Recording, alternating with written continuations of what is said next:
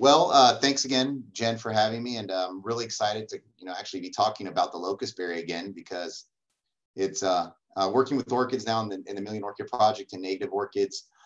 This is one of the other key components that we have to consider when we think about bringing back rare native orchids, and what are the other species and interactions that they have with other organisms like host trees and pollinators and other plants. And we'll talk a lot about this kind of awesome ecology of the locustberry and their association with oil collecting bees here in South Florida, as well as how that influences and impacts orchid populations.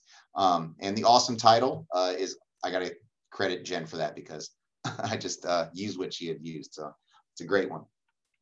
But without further ado, before we can really understand, oh, hold on. Can't advance. All right. Is everyone on slide 2? Quickly, Jen. Sorry.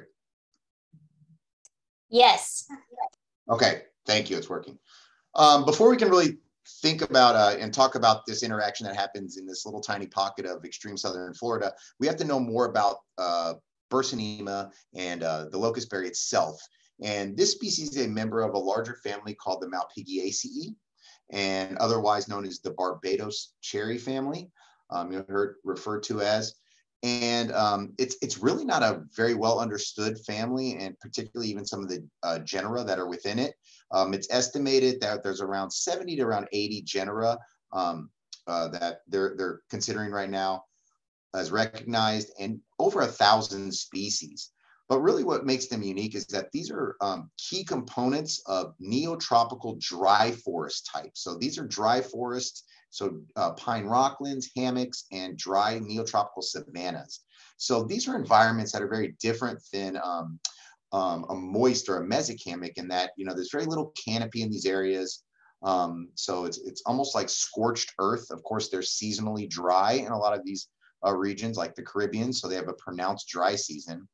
Also, a lot of these are pyrogenic communities, so they burn periodically throughout the year. So although they're nestled, in the outskirts of the subtropics and tropics, they're a very different forest type. And this group of Malpighiaceae tends to specialize in this rough environment. You can find Malpighiaceae as vines, shrubs, and even trees and small trees. And some of the common other common species you might encounter here in South Florida include things like the Barbados cherry, which you'll be able to see that at the garden. It's commonly used in landscapes and fruiting tree gardens and groves. It produces the edible berry, the Barbados cherry, thus the family is named after, which is a really rich source of vitamin C and also quite tasty. We also have things like bunchosia you might be familiar with. These are small trees, which you can also encounter in the landscapes here in South Florida. Marmello is another name I've heard it referred to as. But again, these tend to be small trees. And also things that are vines or lianas, like our Banisteriopsis, like Banisteriopsis, or ayahuasca, which has become more popular, also called the soul vine. And some may recognize that this plant actually has an important role in Native American medicine and religious ceremonies. And it's become quite popular for Westerners and people from the US to go down and have these ritualistic religious experiences in South America. But that's also within this Malpighiaceae family. But one characteristic that the Malpigs have, and I may refer to them as Malpigs just for short, are oil glands. And that makes their flowers quite different and entices and elicits interactions with bizarre groups of these bees in particular, and they have co-evolved these relationships. So the flowers themselves have evolved to attract the pollinator. And so as you'll see, these are very, very close interactions, and they're tightly evolved. So here's a beautiful example of a Malpighiaceae. It's not native to South Florida, it's native to South America, parts of Ecuador, and it may get up into parts of Colombia and Venezuela. This is Stigmaphyllum puberum, but again, what this picture shows is the flower architecture and structure. So this group of Malpigs is really defined by these intensely clawed petals. So typically they're 5 clawed petaled flowers, and if you actually see if So can you see, if you can see my pointer, you'll actually see the oil glands in between the bases of the petals. So there's two kind of globular looking calyx, and these are actually oil producing glands. And it's not really, it's a lipid based compound, but it's not quite like an oil. It's more, would be accurately described as kind of a resin. And this is the reward that the pollinators are after in this group of plants. And you can also see, you know, things like the anthers, but this architecture, these very highly clawed petals, very often brightly colored, with these very pronounced, highly visible, shiny oil glands, is some of the visual cues that the bees are being elicited by. Oh boy, that did not come out well. But I'll have a better photo next. But again, the idea with this old diagram by Stefan Vogel, who actually started working with this pollination syndrome in this group of plants in the early 1900s, shows how the bee actually fits the flower and collects the oil, which I think I'll have a better photo here, which I do. So a lot of this kind of mysterious group of these insects and these plants have garnered a lot more attention, you know, in the late 90s and in the 2000s, because they're in a lot of these habitats that are imperiled, like the pine rocklands. And so a little bit more about this oil bee, oil plant, orchid pollination syndrome, if you will. And a lot of times with pollinators, we'll use the word syndrome because, again, these behaviors are evolved. They're driven by genetics, not by necessarily individual differences. So they're really truly a syndrome, to where the bees are compelled to behave in these ways due to evolution and their interactions with the environment. So these, as you can imagine, these are highly specialized and often obligate relationships. So in other words, the plant has to have the pollinator and the pollinator has to have the plant. So these oil plant, orchid, oil bee syndromes are true mutualisms in the sense of the word, and symbiosis. They actually have to have and depend on each other to thrive. So when we think about conservation and connect to protect, that's why plants like the locust berries you'll see are so critical to completing that ecosystem function. And they're required. Every piece is required for the ecosystem to function properly. So these do not involve the generous pollinators, which we'll talk a little bit about. So things like honeybees and bumblebees that just forage across a variety of plants really don't provide they don't really provide the services to the flower as these specialist pollinators do. So most important bee genus of specialist pollinator oil bees here in South Florida are the centris, the genus centris. And they associate with our native locustberry, but also non-native malpighiaceae, which are planted in the landscape. We'll also bring up a few examples of that as well we've encountered. But they also interact and are really critical to the pollination of orchids, which some prominent genera include Certipodium, our native cowhorn orchid, Oncidium, our native oncidiums, as well as our mule ear orchid, Trichocentrum, and it looks like a typo. Spell checking, they're really good at scientific names, but that's Trichocentrum, or the mule ear orchid. And this class of orchids, these genera rely on cheating essentially the oil bees into pollinating them. So they do all types of tricks, both in terms of their appearance, in terms of their fragrance at times, to trick these oil bees, which are going after a certain flower, a certain reward, and tricking them into pollinating the orchid and become part of this kind of really bizarre and complex web of life. So a little bit more about generalists when I say the term generalist versus specialist pollinators. So generalist pollinators are the bees that don't much care. We tell the little ones. So these are bees, most importantly, the honeybee, which is by far our most important bee in terms of its commercial and agricultural importance, right?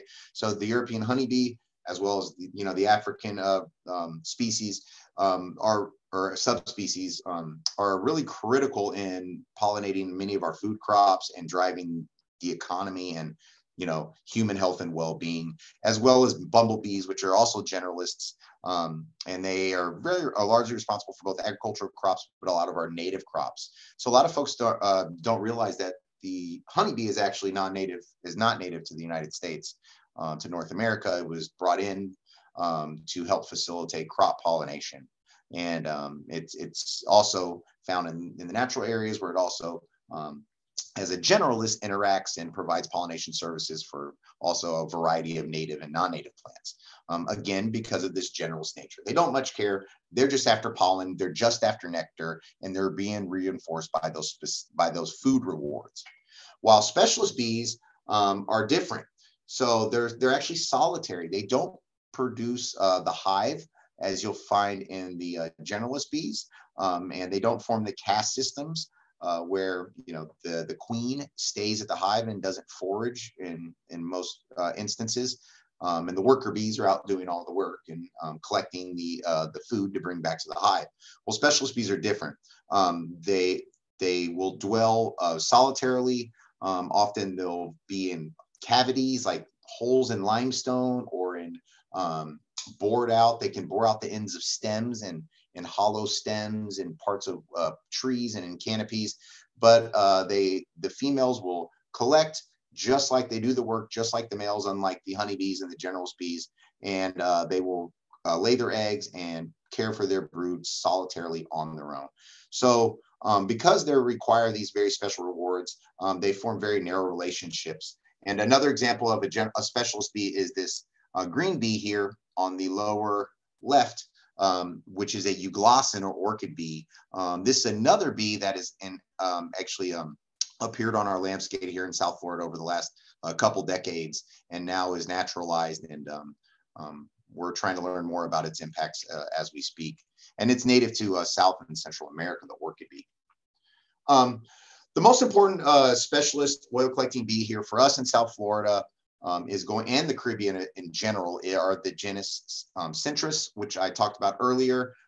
It's a quite diverse genus containing nearly 144 species, almost predominantly neotropical in their distribution.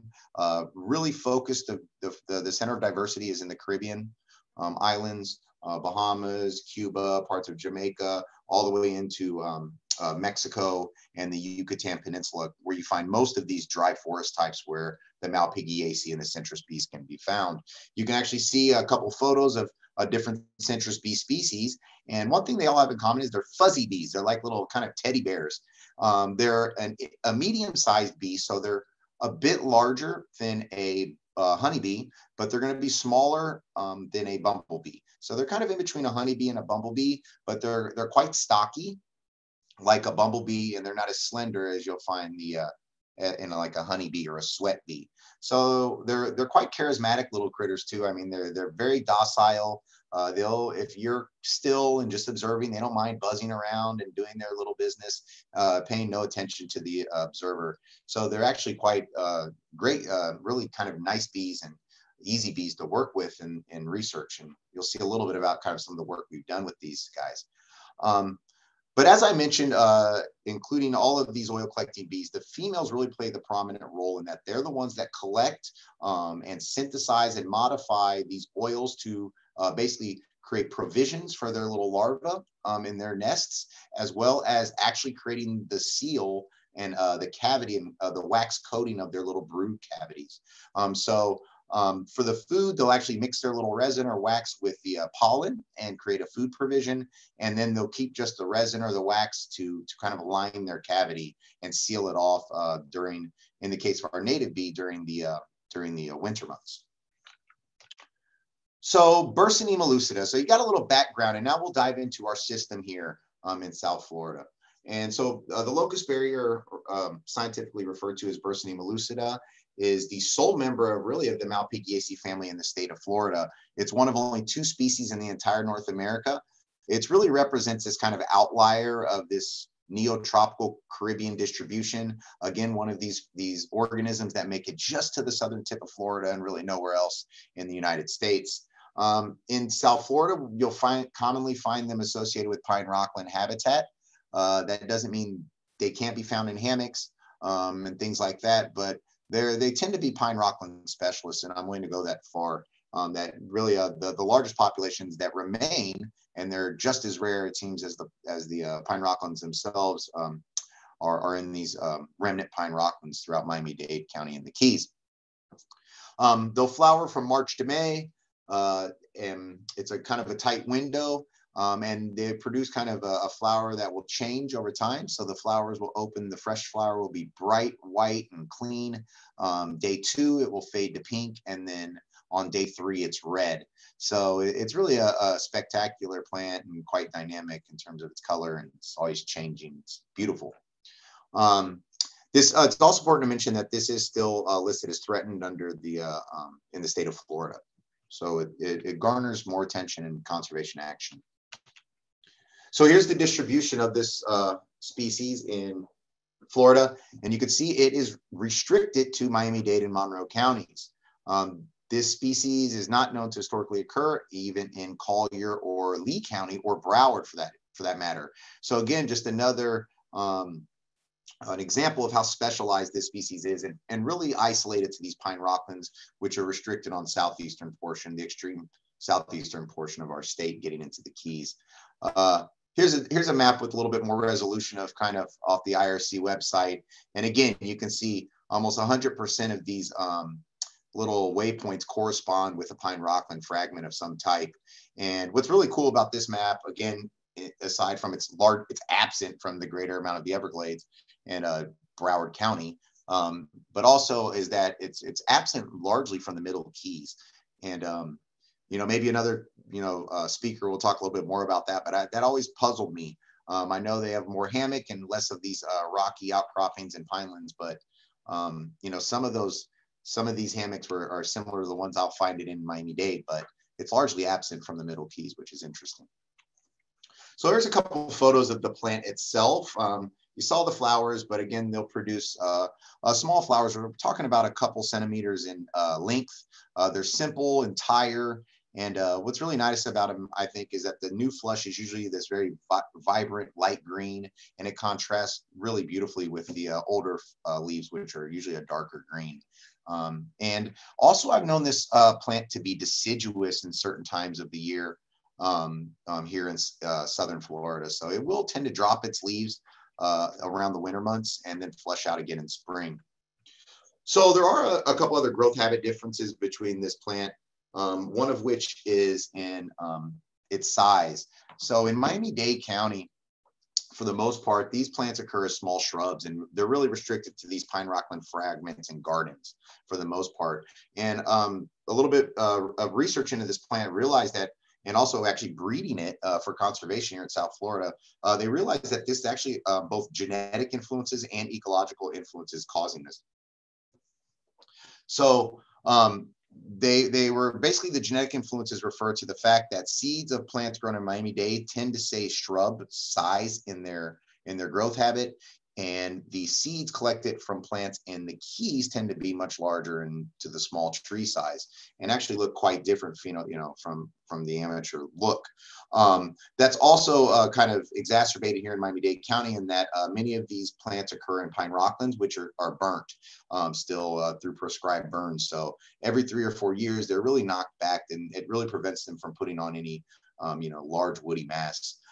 So they stay very dwarfed in size. So plants, that you're going to find in Miami-Dade are going to be right around that 2 to 3 in the pine rocklands, that is. In gardens, they're going to get bigger and fuller, but they're going to be right around that 2 to 3 foot in height, and your typical shrub. And you can just see the amount of buds on that plant. So they're quite spectacular, even in small sizes. Sorry for this photo. It's almost impossible to take a good photo of these Bursinema, but this is an example of what the Bursinema will look like in Monroe. Pay attention to the trunks. Again, these now become small trees, both through those genetic, that genotype difference with the Miami-Dade County, and probably likely also do less fire. They can put on a lot more size, doesn't burn nearly as much down there in the Keys. And again, here's a photo of one of our larger specimens at Fairchild, which was actually the provenance is the Keys. And you can see this one is reaching upwards of 15 feet in height.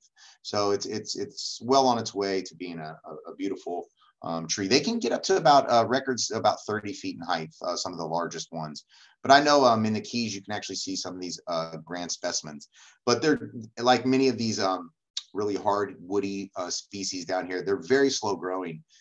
So I can imagine that some of these larger ones in the Keys have to be like some of these lignum vites and upwards of 100+ years old. So here are the flowers in a little bit more detail of the Bursinema. It's your classic Malpighiaceae flower. As you can see here, you can actually see the different color forms of this flower on this photo. And again, those arrows showing where those oil glands are glistening, trying to entice those little bees into come and collecting those oils. And they'll produce an edible fruit.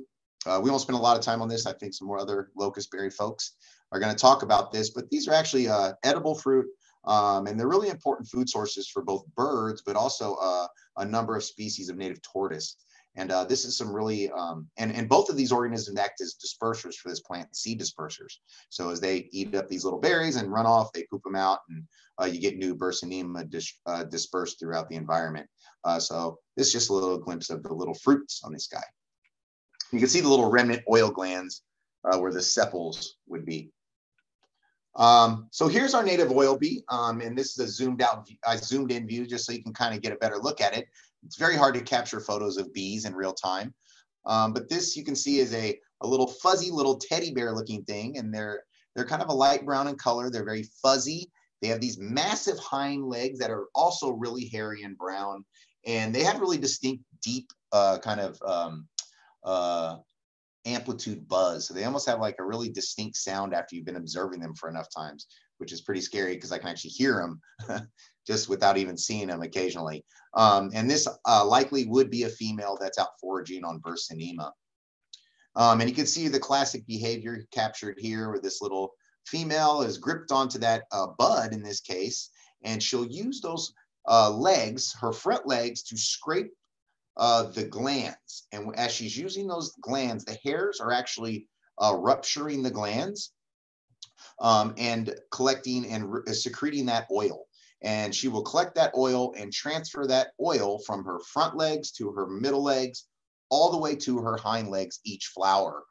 While they're actually collecting the oil, of course, the role for the plant is to pollinate the plant, and the yellow anthers are loaded with pollen, and that pollen basically is adhered directly to their underside, the ventral side of their bellies, essentially their chest and belly, and it's passed on to the next plant as they forage for more and more oil.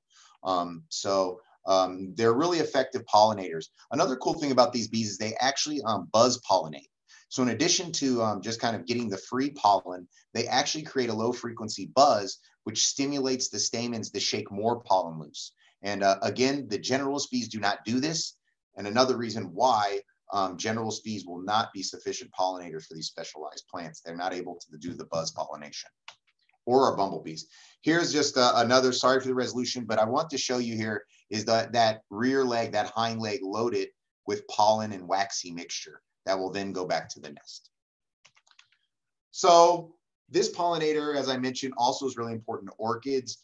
These are the two species of orchid which are the cheaters of our native Bursinema. So a lot of the orchids in the Oncidiinae or Oncidium genus cheat Malpighiaceae plants. So almost everywhere you go in the neotropics, where you'll find an Oncidium, you will find a co-occurring close proximity Malpighiaceae that's usually yellow or some similar color.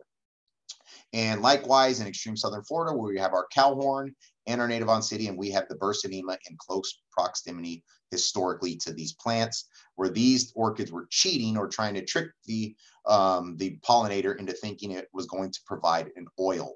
And how it does that is one, through color. This cryptic and mottled red and yellow color provides a UV reflection that the bees recognize, the specialist bees. Also, you'll notice these protubercles, or these little protuberances or calyxes that are kind of near the lip of the orchid and up in the lip of the orchid. And you'll see it on the certipodium as well. These are to mimic oil glands. So the bees really think these are oil glands, and they go right after that orchid and get tricked. Unfortunately, they don't get oil. We don't think that they provide any oil. There's no evidence they do. So they're completely being duped at the cost of the pollinator. So here's a couple examples of our native cowhorns. This is an example of one of our cowhorns at Fairchild. This is a dated photo. This plant now probably about 3 times its size, but you can see the flowers on that beautiful orchid and the cowhorn-like pseudobulbs. And there's baby orchids of this species all throughout the garden. So just really quickly, in about I'd say about 25 years ago, there was an observation of a new citrus bee that kind of interloped on the scene. And this was a new species, non-native to Florida, called Citrus nitida. And you can see it looks very different than our native oil bee. It's actually yellow thorax and has a jet black abdomen and jet black hind legs. But it's actually closely related. It's actually a little bit smaller than Citrus aerens. But this one appeared on the scene, and I actually started. We took notice of it, my colleagues, and I began to study this bee and how it interacted with our native Malpighiaceae. How did it know to be attracted to a plant did not co-evolve with? So how tight is this coevolution really? Was some of the questions we were trying to understand by looking at these closely related pollinators, from one that's native and one that's non-native. So Citrus nitida is native to kind of tropical regions of Central America and Mexico. It likely came in through the plant trade. Again, they're cavity nesters. They nest in bored out limbs of trees and twigs. So likely the plants kind of were maybe moved through the plant trade, one could speculate. And it's now considered naturalized here in southeastern Florida. This thing is known to get after a number of our native ornamental plants, including invasive plants, and our rare plants like our Versinema and Certipodium, which is actually providing pollinator services for as well. Another interesting thing and a difference between the non-native and native citrus bees, is that the Citrus nitida, our non-native, flies year-round, whereas our native orchid bee, the flight time only coincides with the flowering of the locustberry. So the other 9 months of the year, Citrus aerens, females and males, are dormant underground, growing as larvae. So that also begged another question. It's like, well, what the heck is Citrus nitida doing for the rest of the year when it can't get its oil to reproduce, but every 3 months? And we found out it's actually tapping into other Malpighiaceae as well.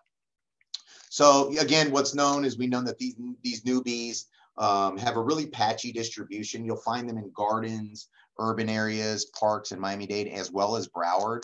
But I haven't really seen it too much out of those two counties. I haven't yet observed it in the Keys or Everglades National Park after the years of watches, but that may have changed. So if someone's seen it around, it's very distinctive, yellow and black. That'd be great to know where and when. Just really quickly, a little bit of research we did looking at these bees in this kind of complex situation, this really cool interaction. We were looking at a lot of garden sites that we knew Versinema was present, as well as a number of pine rocklands in Miami-Dade County and the Keys as well. And looking where sites where, we had the locustberry and where the native bee was present, or the invasive bee, or maybe both. And what was going on? How were the plants affected by two pollinators, specialist pollinators now? And so this involved thousands of hours of watching Versinema, recording every single visit by a pollinator of any type, and a whole mess of students over the years helped me with this research in all of these field sites. And we would bag flowers each year and count fruit sets, and we found some interesting things. And really what we found is that, as expected, the native oil bee was kind of the dominant pollinator of the locustberry, about 21% of our time out there. So the majority of the bees we found were native oil bees. But again, we only really recorded bees about 21% of the time, and it was the native oil bee. We did also, about 2% of our watch time, we did record the presence of the non-native or invasive oil bee. And about 2% of the time, they were kind of active on the plant at the same time. So this is very clear evidence that the native oil bee still remains the most important pollinator of our native locustberry here in South Florida and the Keys as well. So this also is seen very quickly here in our visitation rates. So again, the native oil bee was the dominant visitor in terms of how many flowers and plants they were visiting compared to the invasive oil bee. But what was interesting, and we weren't expecting, is that the invasive or the non-native Citrus nitida actually was a more efficient pollinator, which begs the question of these evolutionary and how quick is evolution happening with these plants and pollinators. So we weren't expecting to find out that it was more efficient. In other words, when it visited a flower, it was more likely for that flower to set fruit than the native. So it did a better job at pollinating. So as a result, the evidence shows that, even though this is non-native, it's actually the Bursinema are actually benefiting from just having additional pollinators in the area that were capable of pollinating the special flower type. So it's one of these rare examples of an introduced species really benefiting a rare native species. You don't see that too often in ecology. Okay, this is not really to look over, but I put this in. If you look in the center of this figure, it's a little bit skewed, but what we've done essentially is over the last couple of years, we've worked upon this kind of looking at this pollination web with including our non-native Malpighiaceae, and seeing if the non-native oil bee preferred the Malpighiaceae from its region versus the ones from South Florida, the Bursinema. And indeed, we found another pattern that when it had its choice between Bursinema and Stigmaphyllon, the yellow flower there, it preferred to go to the one it recognized or it likely co-evolved with. So again, it's just playing out all in real time. So in conclusion, it's really important that we promote this plant. That's why I was thrilled to just give a little talk on the pollinators. So we want to really increase the planting of locustberry throughout Miami-Dade County and the Keys. This is not only going to help all these specialized pollinators, the dusky wings, of course, but also these rare native orchid populations that we're planting as part of the Million Orchid Project. And without that host, the reward plant, the orchids really have a very little chance. Some of these orchids like Certipodium and Oncidiums have very small chance of being able to produce fruit set in the wild, or in our outplanting areas. So it's really important we promote these. Another cool thing is that it also may be a potential pollinator for our native Trichocentrum, which I mentioned earlier. And just a couple things when you're thinking about planting these plants in your garden landscapes as they become more available, make sure you think also about those seed sources that I mentioned. The genotypes are very different. If you get seed source from Miami-Dade, it's going to be a shrub in your landscape. But if you get one from the Keys, it's going to be a small tree. So those are big decisions that you have to make when thinking about planting in your landscapes at home. But with that said, thank you and I'll take any questions at this time, and I can drop off the share.